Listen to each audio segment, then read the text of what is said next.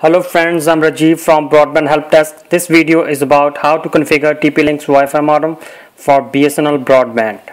First of all, open any browser, enter 192.168.1.1, press enter, enter username as admin and password admin and click on login.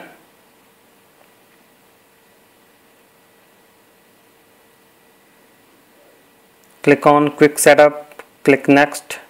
ADSL WAN, click next. For BSNL VPA VSA will be 0/35. Enter username password provided by your ISP here. For example, I'm filling here username as username and password as password. Click next. Enter wireless network name and wireless network key. This is your wireless password.